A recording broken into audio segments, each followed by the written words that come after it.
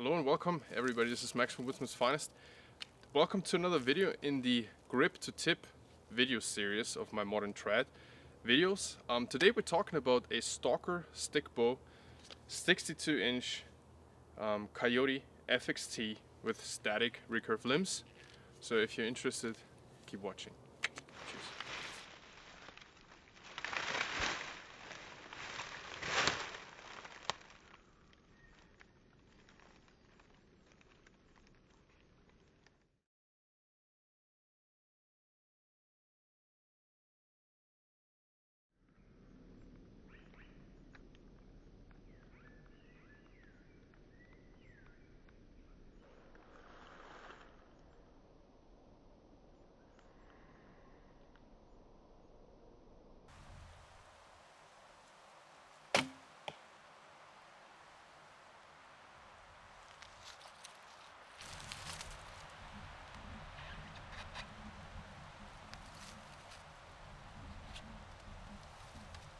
Folks, thank you so much for tuning in. This is Max from Woodsman's Finest. Today we're talking about a Stalker Stickbows Coyote FXT in 62 inches, coming at 48 pounds at 28 inches. I pull probably 27 and a half and I scaled this one at 47 pounds, so it comes in right on the money. So this is a gorgeous bow with the static recurve limbs, and it has appeared on the channel before with longbow limbs, so I want to go over the riser a little bit quicker today and then get into the limbs. Now, before I start, and I really don't want to make these rambling videos, I want to make them nice and crisp, and the reason I started this whole channel, just to do a little bit of a disclosure, whatever you want to call it, the reason why I started the series on my channel was that I really love archery videos. I'm going on YouTube as often as I can to see different bows, just see arrows fly and see bows in hands of people, and I love getting information. I do not like the videos where it's just a whole bunch of like, this is an accurate bow, this points and shoots where you're looking at, and then like just backing it up with a whole bunch of that's right, and so on and so forth, repeating myself. I love properly done videos, and the reason why I started this whole thing was, first of all, I love archery videos. Second of all, I know that these bows are not cheap, and it is so much easier to make a commitment, I feel like, to support all of these craftsmen and craftswomen as well, by just seeing it in hand, maybe someone who has a little bit of experience with it, and just bringing it to the internet that way. So you can look it up, make your mind up, see if you like the look, if you like the sound, and if you like what the person is saying about the product. Me, as an independent craftsman, trying to make a living in a very small niche, being a one-man show, doing my own pictures, my own videos, website, the product itself, etc., etc. I know how hard it is to produce a quality product and then go out and do all of your promotion yourself and all of this kind of stuff. So I bought this bow, full disclosure.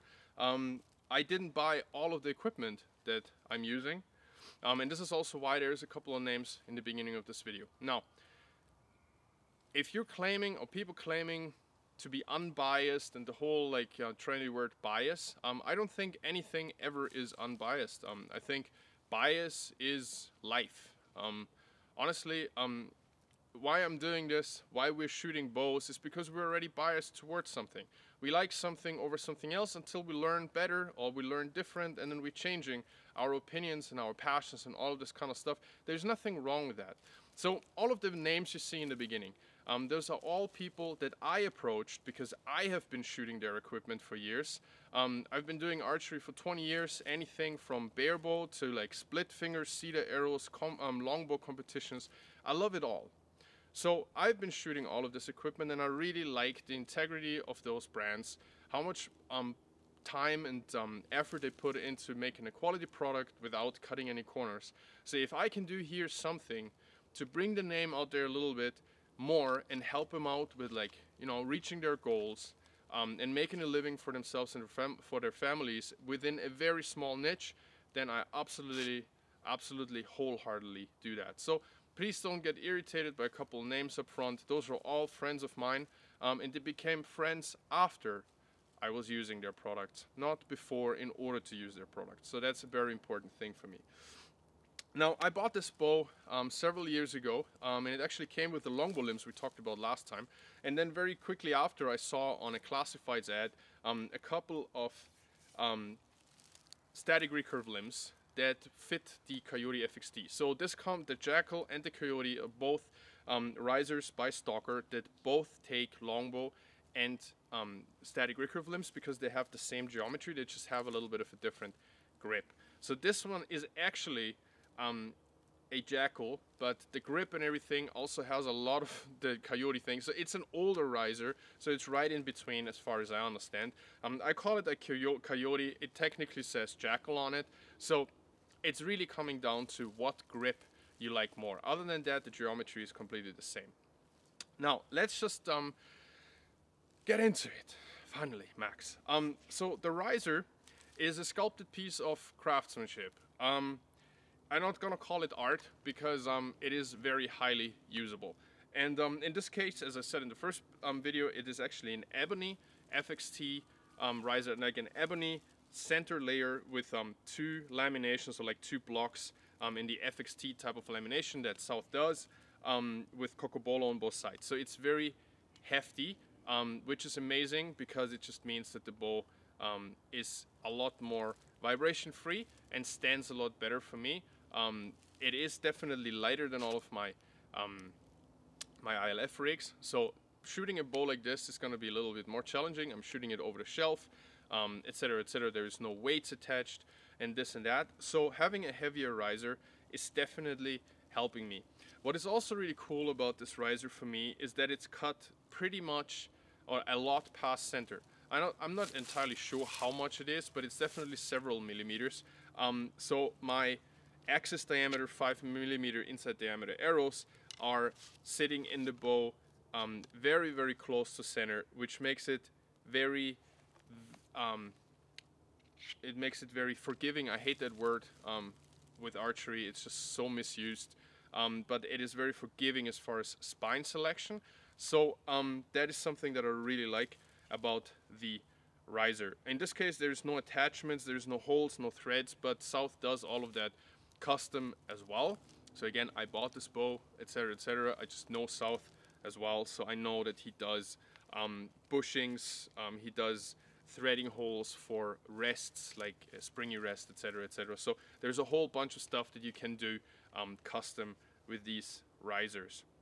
Now, there's a variety of different handles, or like handle shape, grip shapes available. So all of this is entirely custom as well. In this case, we're talking about a quite low grip with a flat back that I really like because this is what I'm used to from my ILF rigs, and I really like shooting a flat back grip. It just gives me a more repeatable pressure point for my palm.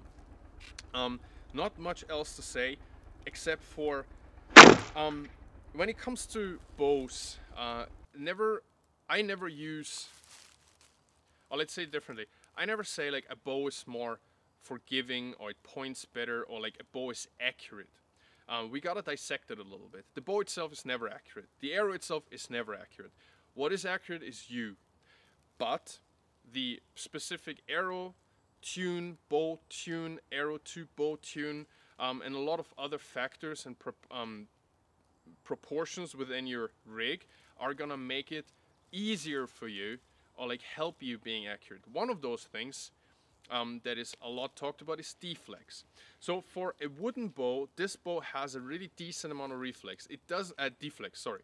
It does not have as much, for example, like a border, for example, but it has a very decent amount. So measured between the fade outs, if I would draw a straight line between those, I have about an inch to the throat of the grip, which is really a good amount of deflex, but without sacrificing any performance by having too relaxed limb pad angles. So the bow has in general quite a little bit of deflex, and the limb pad angles not being too straight but also not too relaxed comes out to a very good compromise, in my opinion, between smoothness of draw, a very consistently climbing poundage that you're putting on inch by inch that you're drawing. If you want to know more about these things in detail and very highly scientific, please check out Cody Greenwood over on the Trad Lab, because he is doing a much greater job and much more scientifically and specific than I'm doing right now. But just in general, this is what the feeling I'm getting with this bow, especially in combination with the two limbs that South is actually offering. Now, deflex is a very important one. The other thing that, in my opinion, apart from arrow tune and getting, you know, like your bare shafting and your paper tuning and all of that done, and of course great form, a very important thing for me is my holding position. If I have a comfortable holding position where I can comfortably increase tension while doing the whole mental part of my shot, this is helping me being accurate. It's not the bow again that's being accurate. That is nonsense. Especially the last year or two, I've really realized how much a comfortable holding position is actually helping me with being accurate by helping me running my mental part of my shot. I repeated myself there, sorry. Now coming out to the limbs, because this is a grip to tip series, right? Now coming out to the limbs, these are gorgeous. These are actually, I think, Tiger Myrtle. I'm not even entirely sure. I didn't know what they were when I picked them up, but they have a beautiful contrast to the dark colors of the riser. Naturally camouflaged, nothing crazy fancy, but really beautiful. Two laminations of bamboo, glass, no carbon, none of that. To just start here at the connection, we've got a regular bolt down connection. There's two pegs here, and then there is one 5/16 bolt, completely regular. Then there is of course a wedge where the laminations start. I'm not entirely sure what material it is. It's actually black. It might be phenolic, something like that, which would make a lot of sense. And then we've got a pretty long fade out actually here, like a pretty long wedge. Like I said, 2 layers of glass, 2 layers of beautiful bamboo. And then coming out into the limb tips, you're actually seeing, and I put a couple of videos here to just showcase a little bit better. First of all, we've got a really interesting profile all the way to the recurve. It almost looks like a reflex deflex longbow, and then goes into this really extreme hook. Now the static recurve tip, or like the static recurve limb, comes with a tip that is highly reinforced in order to keep this stiff part, and doesn't really open up the same way a modern, or like, I wouldn't say modern, but like a standard recurve limb does. So you can see there is another wedge actually in the limb tip. There is several laminations, and there's a beautiful overlay in, I think it's like white and black micarta, and then some gorgeous cocobolo to actually match that riser. That was by chance, or like accidental. That wasn't of course ordered that way, because like I said, I bought this pair used. Now what I find interesting with these static recurve limbs is that they very much behave to a certain degree like a reflex deflex longbow limb, the way they pull. It's a very linear draw cycle, nothing that you would expect from a modern, or like a different or a conventional recurve limb, where it, with a bigger hook or something, kind of opens up on the back a little bit. It is very linear, and it doesn't really feel like there is any stack. So right from the beginning, as you're expecting from a recurve limb, there's a little bit of a wall, but coming out, there's maybe a little bit of relief right here as I'm coming to about 27. But then you can keep going. I don't feel at all like coming back. This is 27.5. I feel like I can keep going here without an issue out to whatever, 29, 30. I don't know, there is no stack. That's what I want to say. I think South builds these in 58, 60, 62, and maybe even 64. That's all something you can find out on the website. But I find them to be very interesting on a draw cycle, very comfortable, pretty quick. I can see that from my arrow choice. Just a word about the arrow setup. The quiver is of course Eagle Flight, my favorite quiver. Light, doesn't do much with the balance of the bow. It doesn't want to tilt over like that, like the heavier quivers like Salways and all that stuff. Nothing against those, but I just really am picky about the stability and the balance of my bow.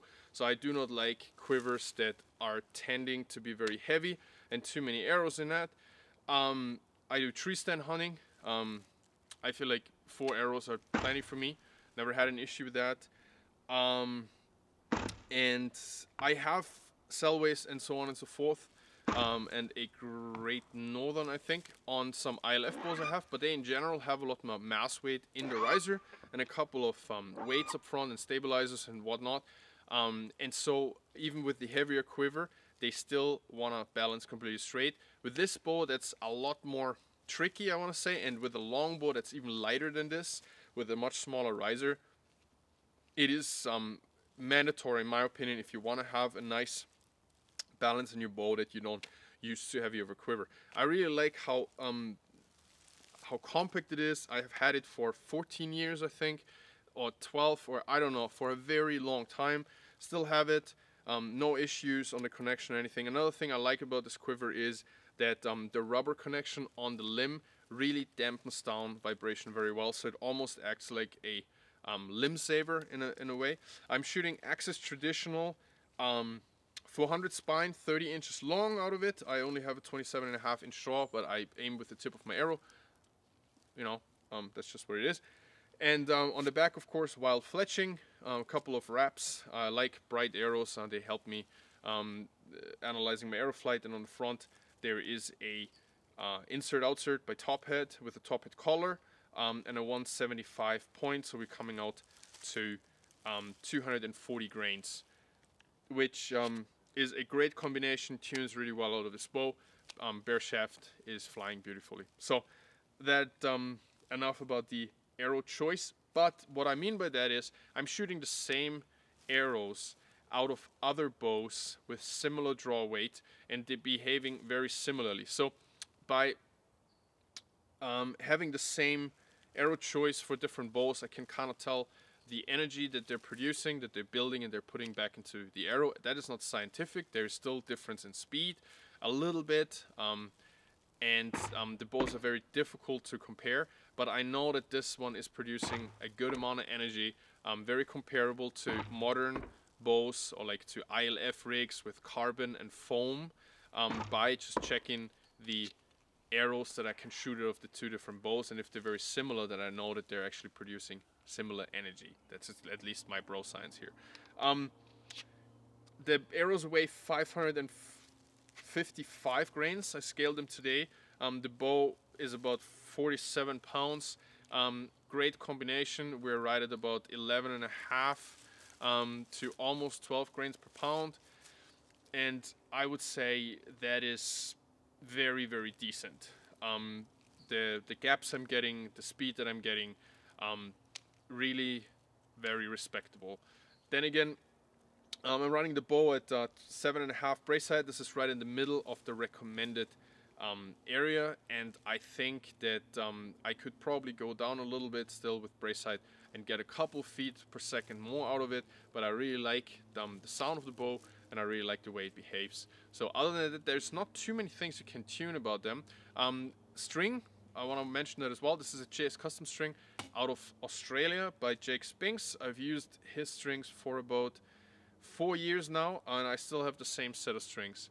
So that tells you how extremely durable they are. They're 652 Spectra, and I have, as you can see, 2 sets of very small cat whiskers on here, and they're mounted at exactly a oh no, on this string I probably did it kind of like generically still. Usually I mount them at a 1/5 and a 1/4 of the string length between the touching points, and that gets really good results for me. Is there anything else to say? The good, the bad, and the ugly.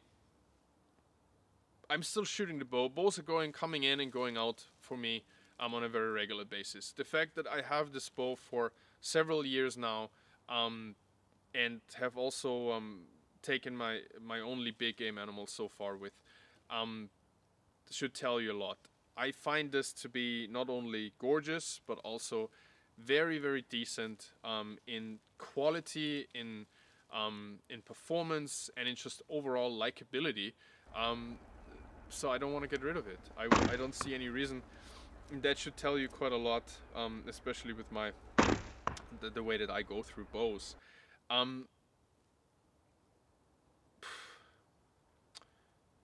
This is not really supposed to be too much of a review anyway, so giving you my opinion. I don't try to sell you something. I think at the end of the day, if you enjoy the shooting, if you enjoy having a look at a bow like this, maybe just being excited with me together a little bit, then this is exactly what I want to get out there. So yeah, that's pretty much all from me.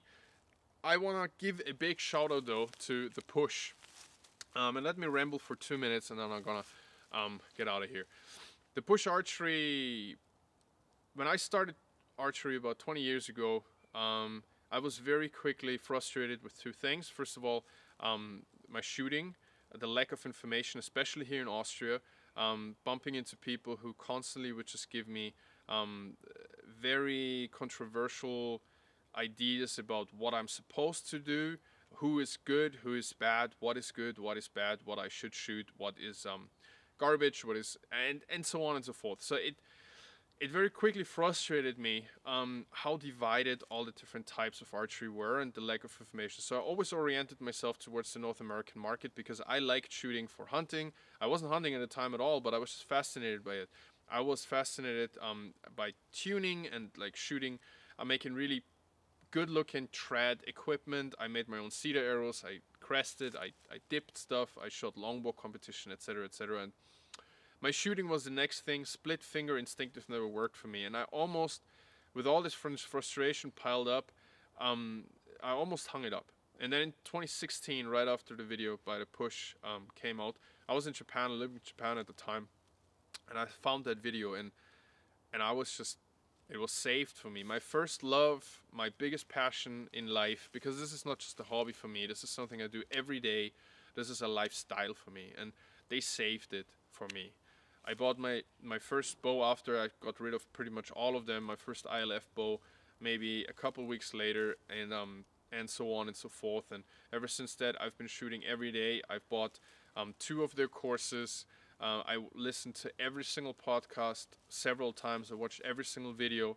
I just want to give a shout out because I've not come across a platform that is so inclusive and managed so well to bring together all types of archery, all types of single string archery, sighted, unsighted, and given everybody pretty much a platform to come together to learn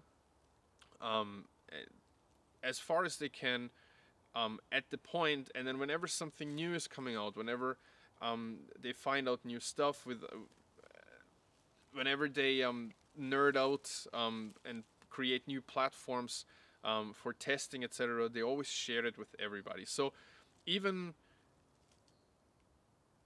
if there's a couple of courses that you have to pay for, the majority of information that they produce is completely free. And recently I was asked by Tim if I want to come on the content creation team, and I thought about it because I didn't want to look like I'm like inside a brand or I'm like producing videos for someone or to sell something. This was supposed to be kept independent and just fun. But on the other hand, I was so humbled and so happy that they reached out to me that I wholeheartedly agreed to and said, like, of course I would love that. So this is why you also find the Push logo now in the beginning, because these videos will also air on the Push, and I hope they're gonna reach a lot more people, and I hope that everybody has a really fun time watching. So thank you, Tim, thank you, Matt, for all you do, all the barriers and the boundaries that you broke down, and all the people that you brought together, and congratulations for the incredible platform and the very far-reaching voice that you have now. I'm pretty sure when you started with that video in that barn, you didn't know what kind of monster you were creating, but I salute you. And so with that, I hope this video was fun for you to watch. I want to keep these a little bit critical, a little bit crisp. I don't want to do any rambling. I'm trying to really choose what I'm saying in these videos. And I hope that you enjoy that, and let me know if there is something you want to see on the channel, if there's something you would like to see more, if you like the balance of the shooting, the rambling, etc., etc. And if there's anything I can go into a little bit more detail about, or that I should shut up about a little bit more. Because at the end of the day, if these videos suck for you to watch, then there's really no point of producing them. So you can find me on woodsmansfinest.net. There's all of my tools, all of my course videos. After all, I'm an independent craftsman. This is how I make my living, by carving stuff, making knives, designing and making tools. So check that out. You can also find my course page with over 100 hours of spoon carving, sharpening and tool use videos on Boon TV. If you go through my Instagram channel, Woodsman's Finest, you actually get the first month of all access to all of the 100 hours for just $5. So that would be awesome if you checked it out. All the relevant links are below. And like and subscribe, most important thing. And I'm gonna see you in the next video. Cheers. Thanks for watching.